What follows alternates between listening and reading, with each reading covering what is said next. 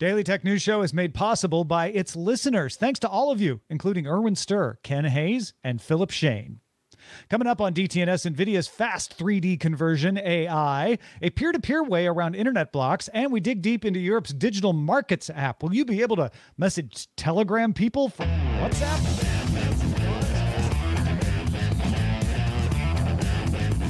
This is the Daily Tech News for Friday, March 25th, 2022. In Los Angeles, I'm Tom Merritt. From Studio Colorado, I'm Shannon Morse. And I'm the show's producer, Roger Chang. Sarah Lane has the day off, but we still have a few tech things you should know. Netflix acquired the mobile game developer Boss Fight Entertainment, makers of the mobile RPG Dungeon Boss. Boss Fight will continue to operate out of its studios in Allen, Texas, Austin, and Seattle. This marks Netflix's third game studio acquisition. Bloomberg sources say Sony may announce its competition to Xbox Game Pass next week. This is the service that Bloomberg has previously reported under the name Project Spartacus and would reportedly combine aspects of PlayStation Plus and PlayStation Now into a combined offering. The US and EU reached a preliminary agreement on a new transatlantic data transfer framework, though details have not been announced. European Commission President Ursula von der Leyen said it will enable predictable and trustworthy data flows between the EU and US, safeguarding privacy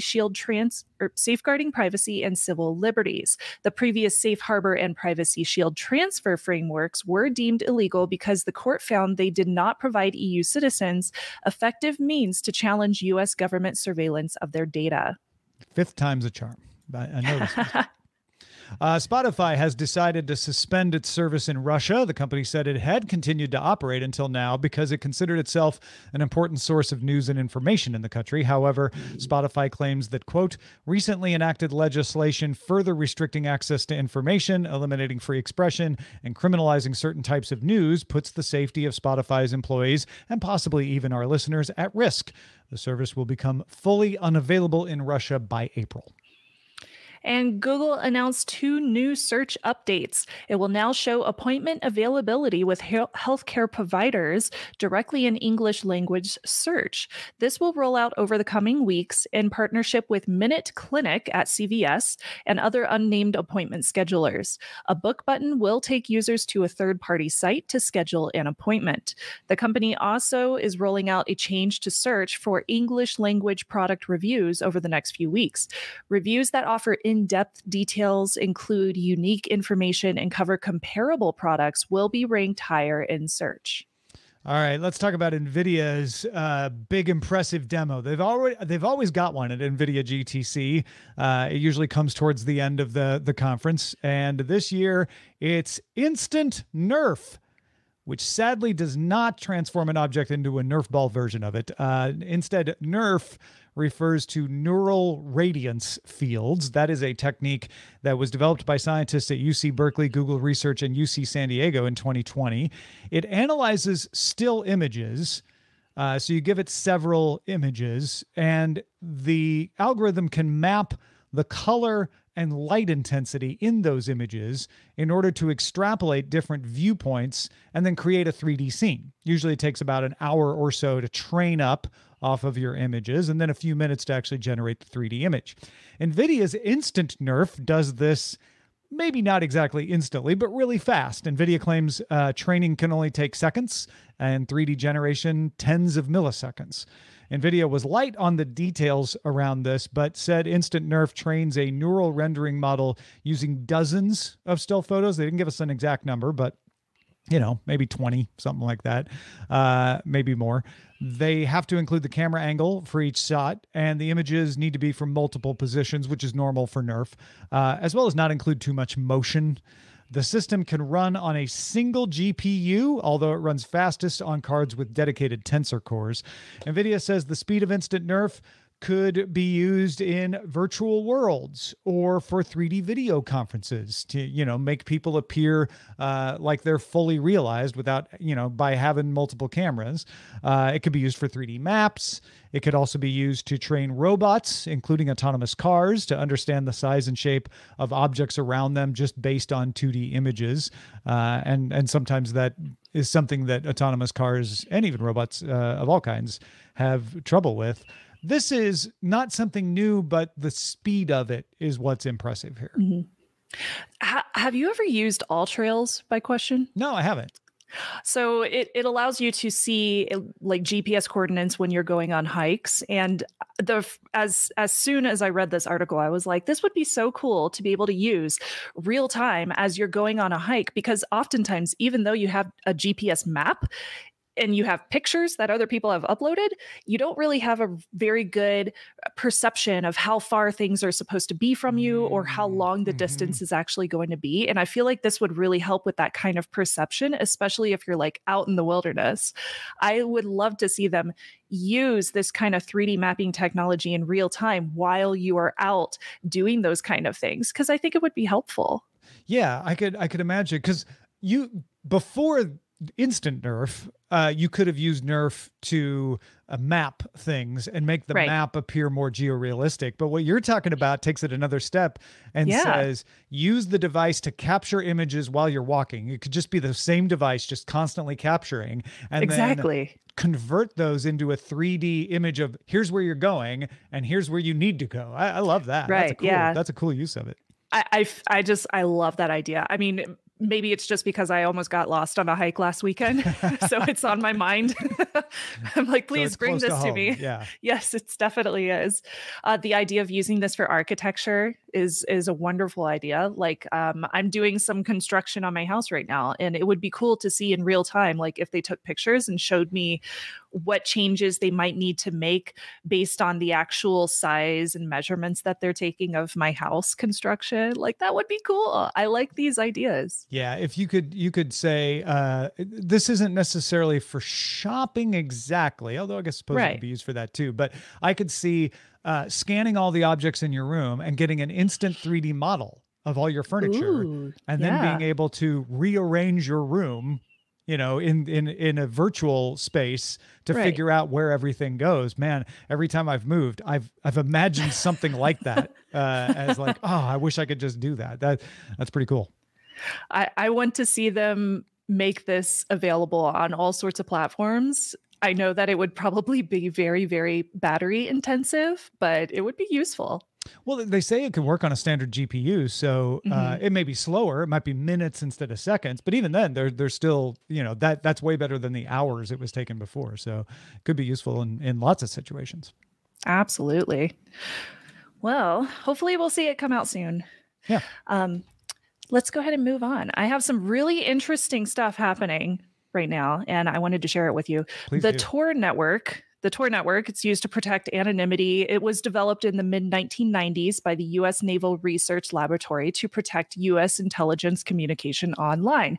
Everybody knows about Tor. Now, another project with U.S. backing is routing around restrictions on the internet, and it might be worth watching. This is very interesting.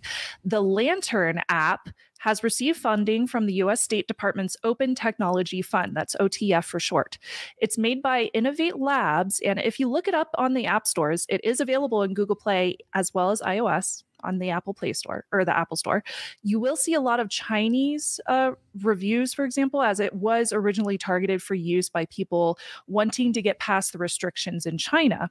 But it is also being used by people in Russia to access blocked services there, like Instagram and like Twitter. So it's touting incredible percentage growth, though some of that is because it's gone from very, very low numbers. They haven't done a lot of work as far as like marketing. It's mostly just been like word of mouth. And because the Russian blocks are very new. So it says it has 7 million active monthly users worldwide, which is about twice the number that it had 3 years ago. And Russia is now its biggest target market by traffic, which has pushed China down to second place for them. So it uses geo-optimized servers and proxies blocked sites. So technically, this is not a VPN. It uses multiple techniques, but it is kind of cagey about describing them, which makes sense because they don't want to get blocked by government restrictions or firewalls. All of its traffic is encrypted, but it is not an anonymity tool. In fact, on their FAQ on their website, they do recommend using Tor if you want anonymity. But it's also using Russia as a chance to put together a peer-to-peer network or hosting content as well. Now, this is useful if Russia executes a plan to cut off its internal networks from a wider world. Russia has such a contingency plan in development, but they have not acted on it quite yet. Lantern's peer-to-peer network should be fully operational next week, and it will let users post videos and other updates that cannot be blocked. Lantern is making that kind of hosting available worldwide, even in countries that have no serious censorship. So if you want to help the network, you can host a node, and node operators are paid in a cryptocurrency, which is called Yimby. Lantern is free for up to 500 megs per month or $32 a year with no data limit. And in Russia, there is no data cap for free users right now. So let me get the negative out of the way. This is a private company. It's an LLC. It takes venture capital. It's doing a cryptocurrency, so you might start to get the whiff of like, wait a minute, is this just some way to get me into a crypto thing? It's not an open standard like Tor. So not everything is perfectly rosy about it. But I am encouraged by the idea because I've been on the lookout for when we start to swing back from centralization to true decentralization. And so things like this married with big unusual events, like a war, do tend to, make me sit up and pay attention. It's quite possible. I'm not saying it will happen, but it's quite possible that if Lantern is successful in starting up a peer-to-peer network that gets around blocks, that other people start to use it because it gets around other problems with a centralized internet. And then maybe down the road, they decide to open it up and spin it out as an open source project or something. Again, I'm not promising that they're going to do that, but there are a lot of possibilities here where the motivations of not just China, but now Russia can fuel development in a way that wasn't possible now before. I love this idea, this concept behind Lantern. I think it's so amazing, especially given my own model of like having a free and open internet for everyone. That's how I feel that everybody should have access to the internet. It should be free and open. And the fact that Lantern is trying to fill this gap for Russian citizens as well as China, as well as anywhere else that there are a lot of restrictions is definitely something that makes my ears perk up. So I'm very, very interested in seeing how they do this. Decentralizing a platform like this and allowing people to access information and to be able to share information without having those firewalls and having those blockages in place is extremely important when it comes to having some kind of free and open internet that allows you to get the information that you need to get so that you're not stuck in some kind of echo chamber. And that's really what I feel like they're trying to fix here. Yeah. And to be clear, the cryptocurrency part of this is just the way they reward you for operating a node. You don't have to be involved in that end of it if you don't want to operate a node. And even if you operate a node and you don't care about the cryptocurrency, you might just want to do it to help out, which would be fine too. Folks, we get some of the best ideas of what to talk about on the show from you, and one of the ways we get them is our subreddit. So if you aren't aware already, and a big thanks to everybody who submits over there and our mods, you can submit stories and vote on them at dailytechnewsshow.reddit.com. All right, there's lots to talk about here. The European Parliament and European Council.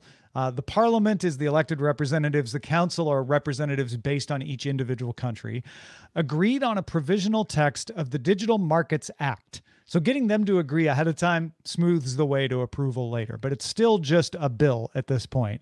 It seems likely to become law sometime in October, if all goes well. The act applies to companies providing core platform services who are large enough to be considered gatekeepers. So this doesn't apply to small businesses, doesn't even apply to SMEs. A core platform service there's lots of definitions in this bill, but it includes things like social networks, messaging, search, browsers, and virtual assistants. I think smart TVs are even mentioned, although we haven't got the finalized text yet. A company is considered a gatekeeper of one of those services and therefore subject to the DMA if it meets the following criteria. Has to have market capitalization of 75 billion euros or turnover in the European Economic Area equal to or above 7.5 billion euros. It also has to have 45 million monthly end users in the EU and more than 10,000 annual business users.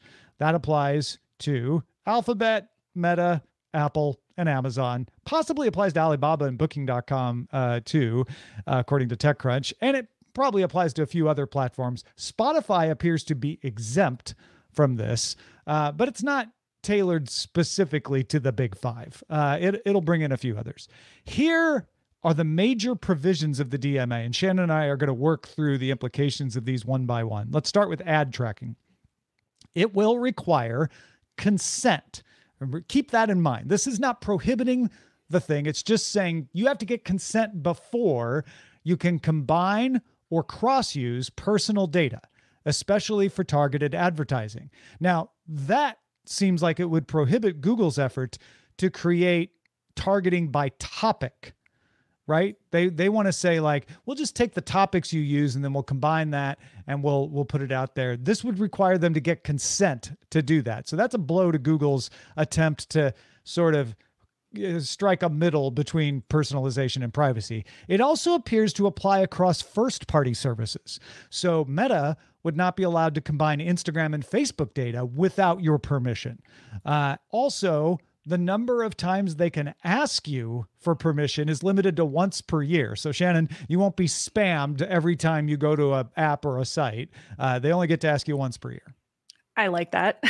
That's very nice. I mean, just to top it off, but the fact that they are specifically targeting something like Google's topics, which Google just announced for Chrome as a privacy sandbox back in February of this year. So this is very, very actively trying to fight against any kind of ad tracking that even Google is trying to implement in 2022. So I like the fact that they are very, very forward facing when it comes to including this kind of information. Yeah. And some part of me is like, well, Google was trying to do the right thing. They were like, okay, if we directly use your information, we need your consent. But what if we just combine it, and sort of anonymize it a little bit, put it in a group. They had that cohorts thing and they're like, that's not even good enough.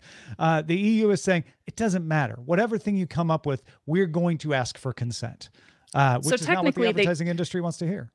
Technically, they still could use topics, but that's the piece on top of it is they would have to get your consent, which is great.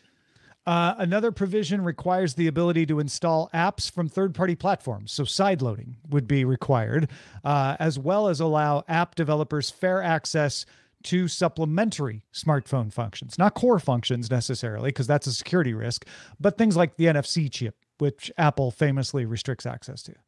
Yes, they do. And this one I'm a little iffy on just because of the security implementations that a lot of these chipsets have to have included in them. So it might be hard to give third-party applications access to those without opening up some kind of vulnerability. So that's something to definitely consider.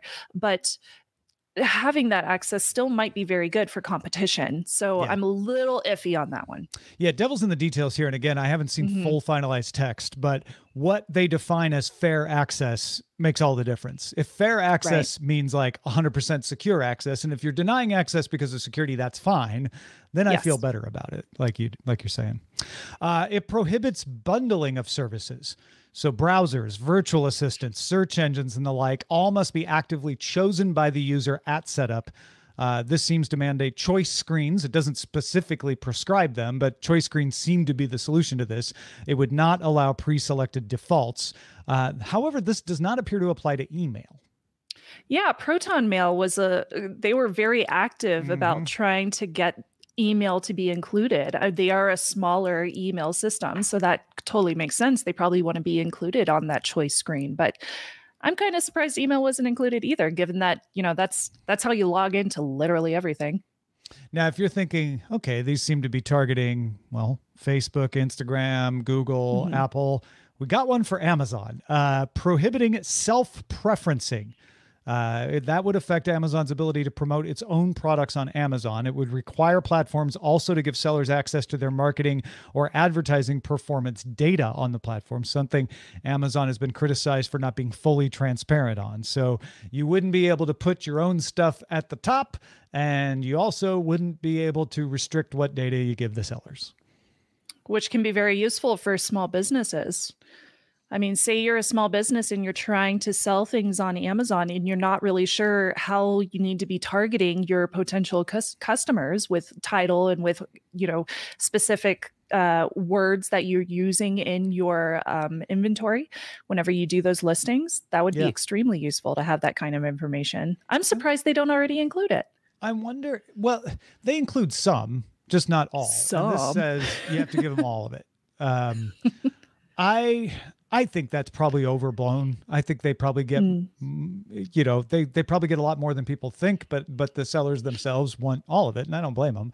I also wonder if Amazon could create a separate store for themselves somehow. Maybe that wouldn't work because it would be two separate locations, but could they say like, well, could they more promote? Because you can already go to sections that just give you Amazon Basics, but could they promote that more and say, well, that's not part of the search results. We're not self-preferencing our own stuff. We're just giving you navigation to it. I don't know. We're going to see a way around this somehow. Interoperability for messaging is the one grabbing all the headlines. You will be required, again, if you're a big enough company that meets these requirements, so not every company will have to do this, but if you are, you will have to be allowed to exchange texts, video calls, and files over an end-to-end encrypted service. You can't keep everybody in iMessage. You can't keep everybody in Google Messages. This does not mean SMS. This means WhatsApp, iMessage, Google Messages would all have to interact, as would Facebook Messenger. Non-gatekeeping companies can ask a gatekeeper to open up their API. Smaller messaging services, however, are not required to do the same in reverse. They're not required to open it up to the gatekeepers. Although if you ask them to open up the API and you use it, it is a two-way street once you've done that. The European Parliament's rapporteur, Andreas Schwab, told TechCrunch that, quote, it also has to be secure. If the telecom regulators say it is not possible to deliver end-to-end encrypted group chats within the next 9 months, then that will come as soon as it is possible. The act apparently gives group chat 4 years to come into compliance. So they're trying to be secure and have interoperability at the same time. Yay. I applaud this. I applaud this action. It is so lovely to see somebody really taking a stance against group chats that are not encrypted, which if anybody knows, if you're doing cross-platform group chats right now, like between folks that are using iMessage and like Google's RCS, there's no encryption happening there. And not to mention, it's so hard to send each other any kind of files. So the fact that they're trying to make this happen is so exciting, and I really hope it does. It's a nightmare of implementation, though. I don't know how this is going to work in practice. RCS, if Apple adopts RCS, then it gets them partway there, right? Because they can at least do some of it, but not all of it. And then making sure that the encryption is end to end across separate platforms like this. I will follow that closely would be hard. the technical developments around this. I hope it happens. A few other things. Users have the right to unsubscribe from a service in the same method in which they subscribed. Hallelujah. Platforms may not pre-install software applications, or at least have to give you the ability to uninstall them.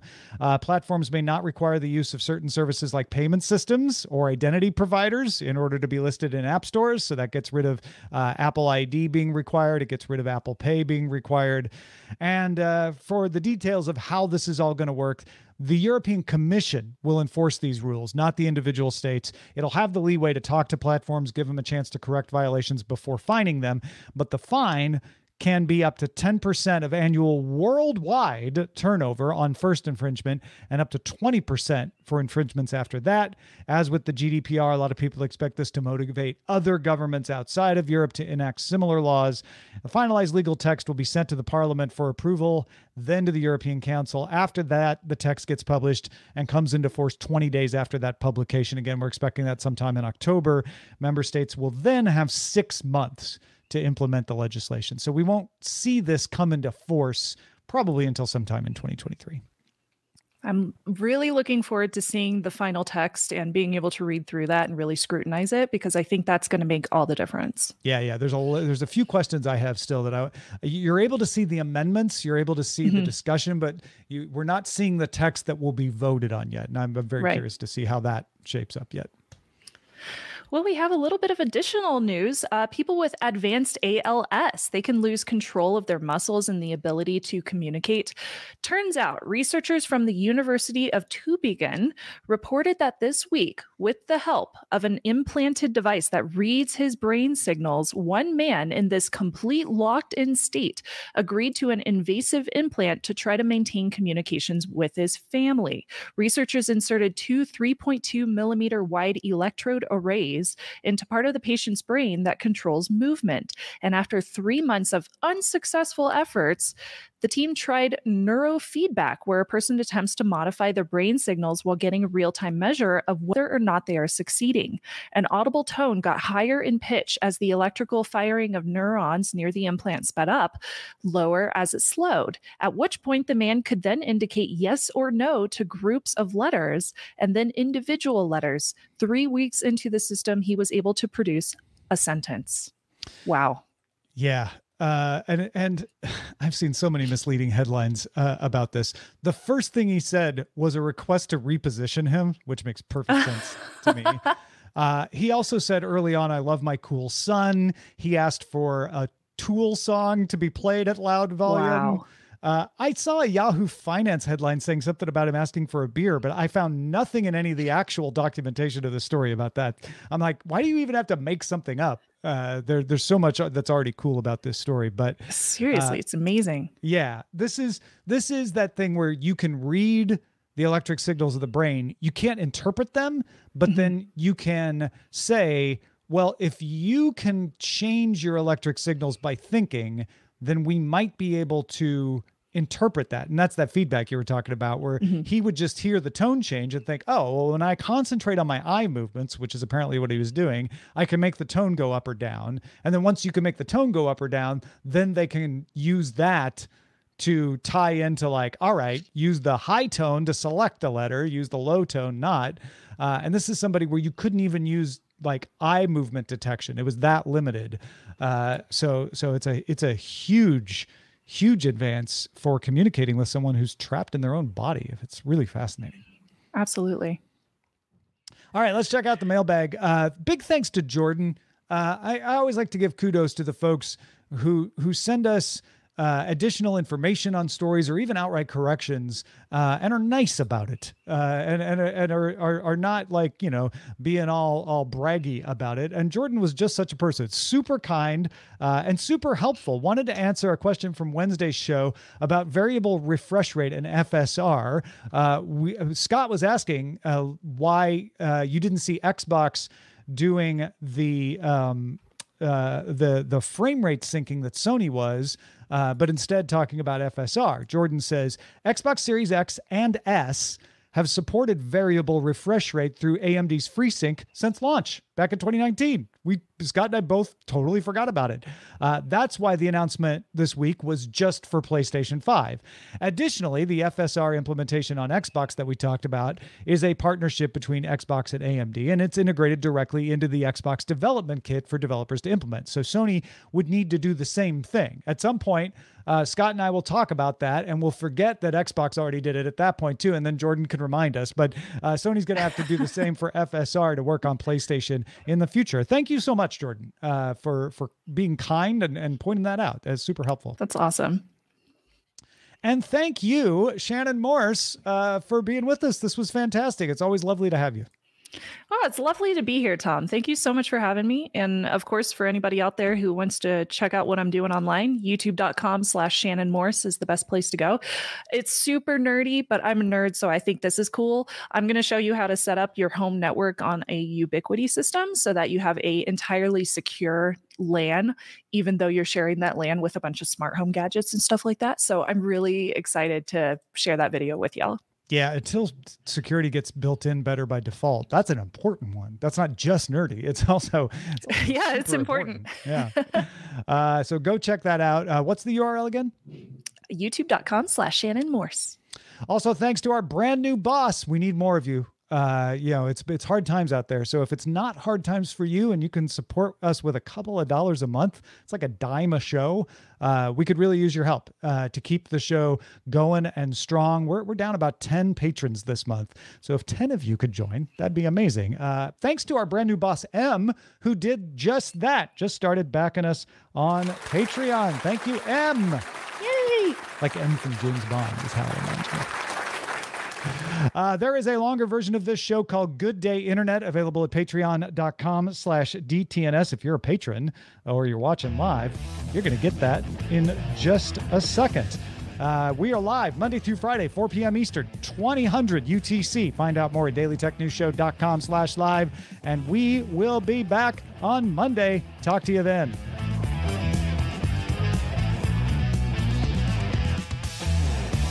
This week's episodes of Daily Tech News Show were created by the following people. Host, producer, and writer Tom Merritt. Host, producer, and writer Sarah Lane. Executive producer and booker Roger Chang. Producer, writer, and host Rich Straffolino. Video producer and Twitch producer Joe Kuntz. Associate producer Anthony Lemos. Spanish language host, writer, and producer Dan Campos. News host, writer, and producer Jen Cutter. Science correspondent Dr. Nikki Ackermans. Social media producer and moderator Zoe Detterding. Our mods, Beatmaster W. Scottus1, BioCow, Captain Kipper, Gadget Virtuoso, Steve Guadarrama, Paul Reese, Matthew J. Stevens, and J.D. Galloway. Mod and video hosting by Dan Christensen. Video feed by Sean Way. Music and art provided by Martin Bell, Dan Luders, Mustafa A., Acast, and Len Peralta. Live art performed by Len Peralta. Acast ad support from Trace Gaynor. Patreon support from Dylan Harari. Contributors for this week's show included Scott Johnson, Justin Robert Young, and Shannon Morse. Our guest on this week's show was Charlotte Henry. And thanks to all the patrons who make the show possible.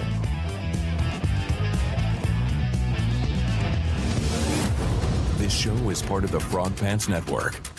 Get more at frogpants.com. Diamond Club hopes you have enjoyed this program.